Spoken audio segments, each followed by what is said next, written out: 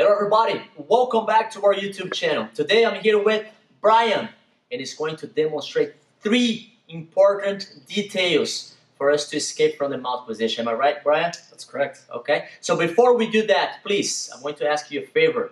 If you haven't subscribed to our YouTube channel, please subscribe to our YouTube channel.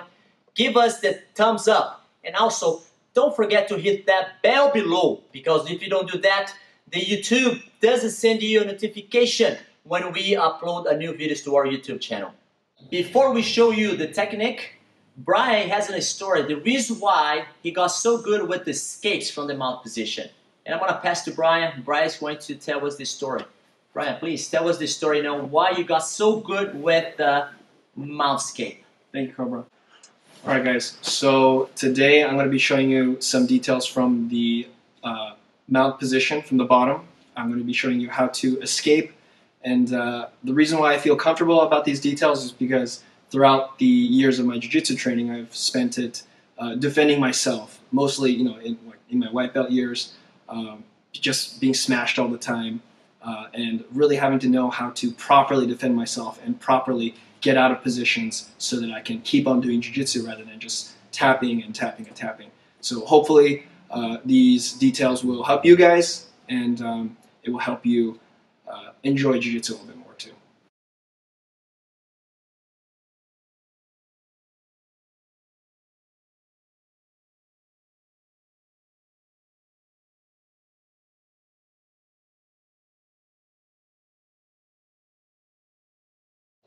Alright everyone, when I get my hand on someone's collar, okay, and I advance my knee the way I'm going to do so right now here, usually in this position I'll be able to finish, okay? And Brian's going to demonstrate one really good detail from this position. When someone gets to this position, you don't have to give up. You can keep fighting, it's smart, fight, and put it back to the guard.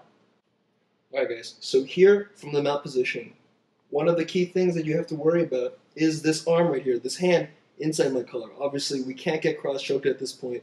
We have to try to survive somehow. So just to give myself a little bit of help, I want to line my opponent's wrist with my own thumb right here so that I have some space to breathe.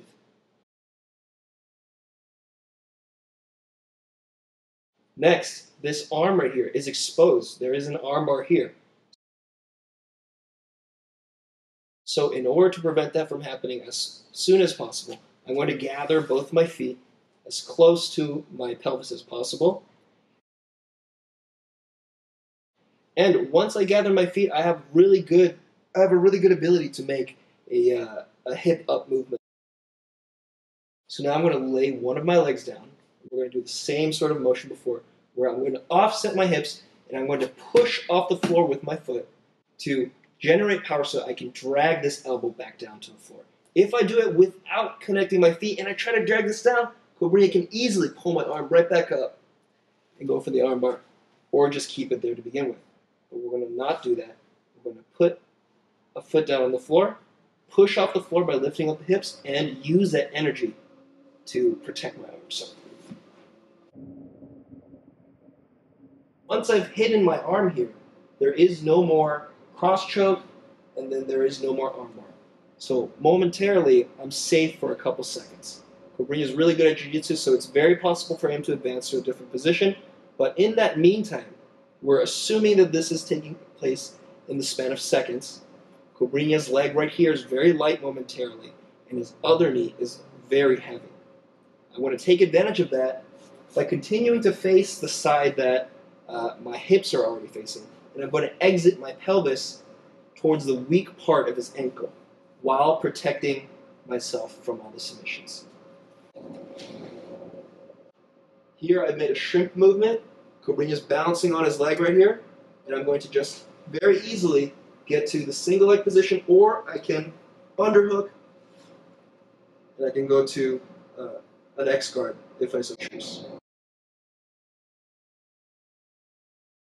Alright everybody, thank you very much for watching our channel, and also thank you Brian very much for showing those details to take our game, my game, and your game, who are watching us to the next level. Thank you Brian. Thank you guys so much for watching. I hope you guys remember the details about protecting yourself at all times when you're in positions where you feel like you're in danger. Try not to give up. think about surviving and always think about protecting the submission, surviving first, and then getting